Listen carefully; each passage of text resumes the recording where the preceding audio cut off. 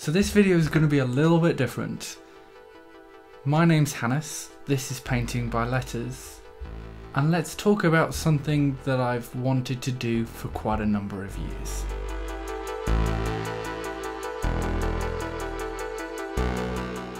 So the third project on this channel, which exists to help me get ready for 10th edition of 40k, is to build a gaming board. My last few games of 40k, rare though they are, have mostly been us using things like books or Lego plants or something as terrain, and to be honest with you, I would like to change that. When I was a teenager, I always wanted a Citadel Realm of Battle board. I don't know how widely known these were within the community at the time really. It was just something that Games Workshop always seemed to sell. They were very expensive. You got 6 2-foot by 2-foot panels and a bunch of clips to stick them together. What made this board interesting was that these panels could be stuck together in almost any orientation, which meant that you could change where the hills were and things like that. And all of my really keen memories of reading White Dwarf, particularly the ones surrounding when the Space Wolf released, God, was that 5th edition? were staring at this board and really wanting it. It used to come with like a little bag as well to kind of carry it. I have an obsession surrounding this board these days, where I sit on eBay and attempt to work out if I could afford them. So fun fact, Leviathan's gonna go live in just shy of 2 hours when I'm recording this audio. And this is sort of really the keen point. I want to drop quite a lot of money today on this hobby. And so the kind of quantities of money that we see on eBay for these boards just isn't tenable. Those with some damage, they can go for about 150, and those that are feature complete with everything can go anywhere from 200 up to about £400. Doing a bit of an average game, at least when I was initially scripting this segment a couple of weeks ago, it was 220. The average, however, fluctuates, and you'll see that through this video. So I thought about setting myself a bit of a fun challenge. Can I make my own gaming board, but for less money than that? So my problems, I suppose, I have no DIY skills to speak of. I have nearly no DIY tools. So when I say I've got nearly no DIY tools, I want to be really honest with what I've got, because this will obviously affect the challenge quite considerably. So first and foremost, I do have a hammer. I've used it to put up paintings, things like that. Nothing too difficult there. Don't actually happen to have any nails at the moment though, so if I do need to do that, I will have to think about that. The next thing that's of note is I do have some drills. I have never used it before about 3 minutes ago when I plugged it in to check it works, and fecking hell is it loud and seemingly quite powerful. So I've got that, and that really is it. I mean, obviously I've got stuff I need for hobbying, like super glue or little hobby knives, things like that, but I don't have anything else. Do you ever start something and think, this could be a mistake?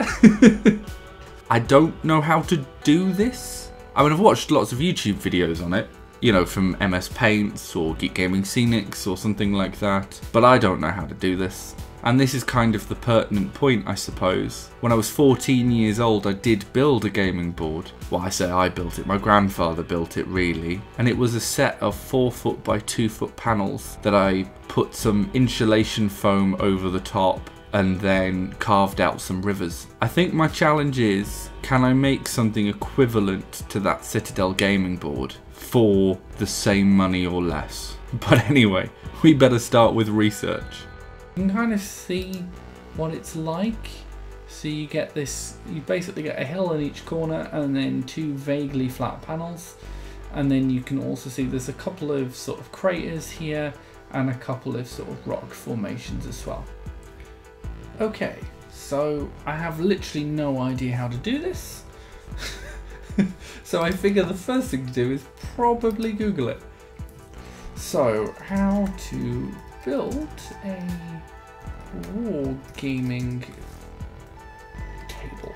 Let's go with that. See what we get. Geek Gaming Scenics, of course.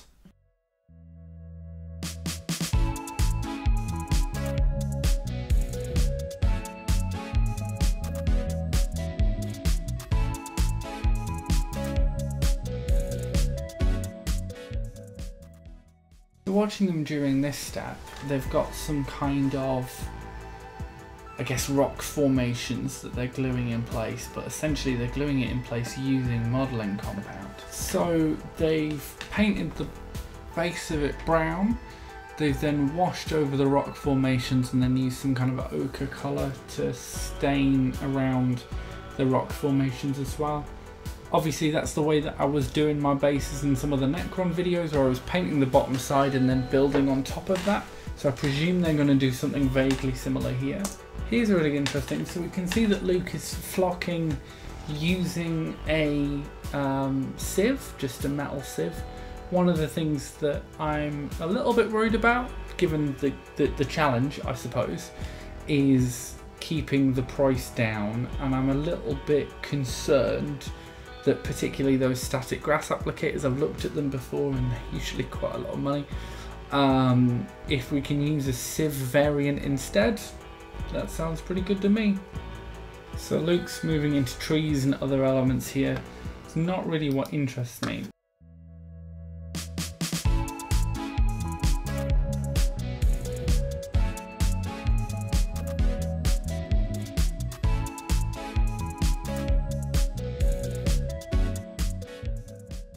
Right, so I finished work about an hour ago and I've just done my sort of first initial bit of research.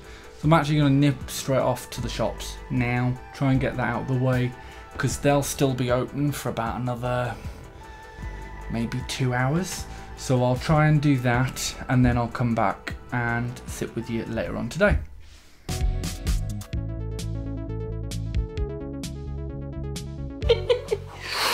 This is the stupidest thing I've ever done.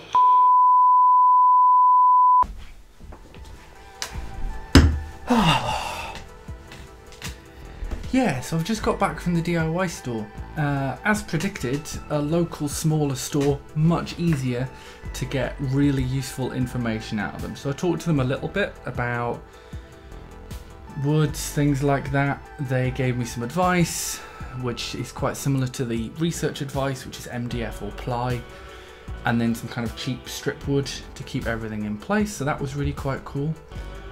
While speaking to them as well, I've got to say this, they were just brilliant at talking me through what I would need as a complete novice. Quite a number of times as well, I went in and thought, you know, from my understanding, oh, I probably want like a saw, for example. And they would say, okay, for what you're doing, you don't really need any of the technical stuff. How about you consider this sort of stuff? Cheaper ranges, stuff like that. And that was really, really helpful. So really, from chatting to them, what I'll need next is woods, paints, and then stuff to go on top. Seems like a win. Seems like I'm getting somewhere. Cool. So, I've gone and investigated this a little bit, and I'll be honest with you, it took a couple of hours to sort of nail down, particularly thinking about shops and things like that within range. And actually, it seems to be B&Q seems to offer the best option. So it's 50p a cut. Now the B&Q plywood or MDF is 8 foot by 4 foot. So I think if we get a 9mm thick board for about 30 or so quid at 8 foot by 4 foot and get them to cut it to 2 foot by 2 foot boards. So what I want to do is I just want to work out our prices here, budget here. So I'm going to crack really quick formula.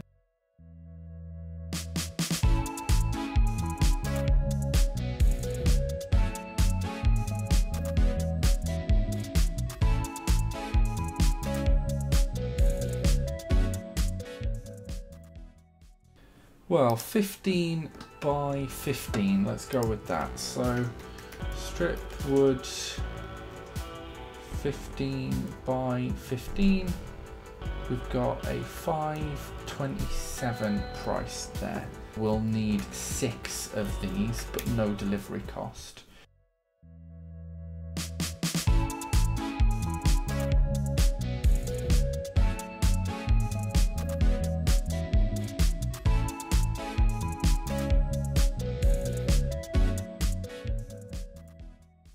So I think like pretty much everyone else, I've got shit tons of polystyrene lying around, but what I would like is some kind of cover for the board first.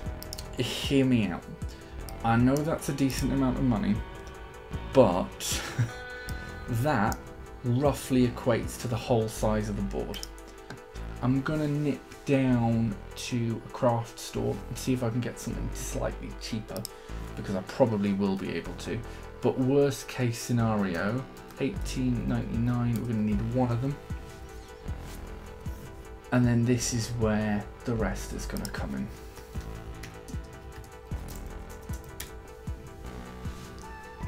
In a previous video, I talked a lot about Geek Gaming Scenics, and I would like to keep using them. So roughly speaking, we'll start with the Scenic Sealant Spray.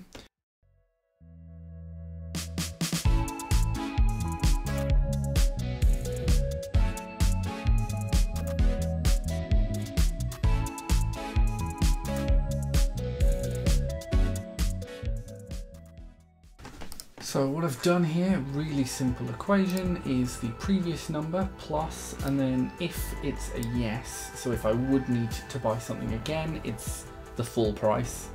If it's kind of, that's what KO means. So if I might kind of need it again, so at some point I'm going to need some wood glue again, at some point I'm going to need some adhesive, at some point I'm going to need some spray adhesive, and so on. Looking at the volumes of the stuff that I got, because I did buy bulk, I do suspect in a lot of these cases I'm not really going to need them, shall we say, every single time I do a board, but it might be every 2 or 3 times I might need something. So what I've said there, just to sort of keep it fair, is I'm going to half the value of everything that kind of, and then if I don't need it again, it'll just not add anything to the previous number. So we can see that by that metric, I'm only spending 140 quid on the board itself. It's not an exact formulation, but it's something a bit interesting to think about. If you happen to have quite a lot of DIY tools in the background, you've got that there. So what I'm going to do is I'm going to go and buy all of the equipment, and then we'll probably finish this video with just taking stock of all of the things I've bought before I start this completely mad project. Okay, yeah, I have to admit that this project ballooned slightly larger than I was intending. I'm going to be honest about that. So the whole idea obviously was to build a replica of the Citadel Realm of Battle board for less money than they cost on eBay, and that was my little challenge to myself. At this point I have bought all of the constituent items, but not all of them are here. This video is due to go out on Tuesday, and right now it is Sunday, so even though I've been waiting on some of these items for about 2 weeks now, they've still not turned up. So I thought I would round this video off by talking through everything that we've got, most of which is in front of me, and how much it's cost. And then if anyone does want to follow along at home, or at least you want to sort of follow the challenge, you can see where I'm at least at the end of this sort of first buying stage. So the largest constituent item, I suppose, is the plywood. I went to B&Q up the road a couple of days ago, picked out a sheet. I couldn't get the thickness that I wanted, I had to get something slightly thicker, and they cut it for me in store. So I actually don't have 6, I have 8 2x2 panels, and that has a constituent price of £35. Obviously 2 of those panels we won't be using, so I'll hang on to them for some other project. And the other thing as well is obviously the saw will have some thickness. So one of the things that I'll have to make sure I do before I build anything is that they tessellate properly, because they won't be exactly the right size, but the cut across and the cuts down should line up. So as long as I work out where they were originally, it should still work and make sense. There's no worries there.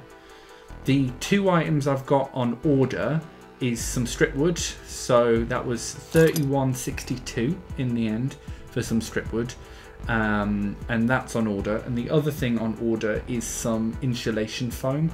I know when I was talking earlier on this project, I was thinking about these A3 foam panels that you can get from Amazon. Had a bit of a look while I was going around B&Q, and they have massive 8 by 4 foam insulation boards. So I'm basically just going to order one of them, and that is £12.97, which is actually much cheaper than what that Amazon alternative was going to be. It was going to be nearly 40 quid. So £12.97 seems like a bit of a win. Got a saw, that cost me a tenner. Got a mitre here, that cost me 2 quid. I've got some adhesives, so the spray cost me 6. The PVA cost me 10. The No More Nails there cost me 13 in total because I had to buy the handle as well. And the wood glue there cost me 10. The only really major constituent purchase is this Geek Gaming Scenic stuff. We've got some modelling compound, I've got some barks, I've got 6 little bags, some of which is base ready, some of which is flocks. Plus I've also got some of the glues as well. This one I already had, but I got this one, which is the Matte Scenic sealant. Together, all of the Geek Gaming stuff, minus this obviously because I already had it, came to £55.40. The most expensive item being the modelling compound, which I think was about £9.40 something. So in total, all of the items that I require to do this challenge has come to a depressingly large £180.99. That's obviously much more than I initially thought it would cost me. Having said that though, it is still lesser than the boards would be on eBay, and there's going to be quite a lot here that we'll end up with afterwards. So one of the things that I've been thinking about is sort of roughly speaking, how much is the cost per board? Obviously if the plywood's £35, but I'm only using 6 out of the 8 panels, how much do those 6 cost versus the 8, if that makes sense? So I'm gonna think about that as well, and any offcuts and other things, I'm sure we can use them in other projects. Fair warning, building boards doesn't seem to be cheap. This is Leviathan month. I know I mentioned that earlier. I did get a copy, so woo, it's not arrived yet, but woo. This really isn't as cheap as I thought. The one outstanding purchase that I don't have is brown paint. So one of the things that I'm going to be doing during this project is I'm going to be making my own Mod Podge. So if you didn't know, Mod Podge is basically PVA, water, and a paint if you want to colour it. And that's how I'm going to coat all the foam to seal it. So I do need some paint, and that probably is going to be about 20 quid. So realistically speaking, how much does it cost starting from pretty much nothing to get to the point where you have everything that you need to make a board?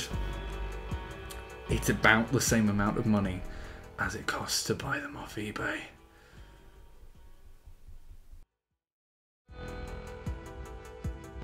Thank you for watching.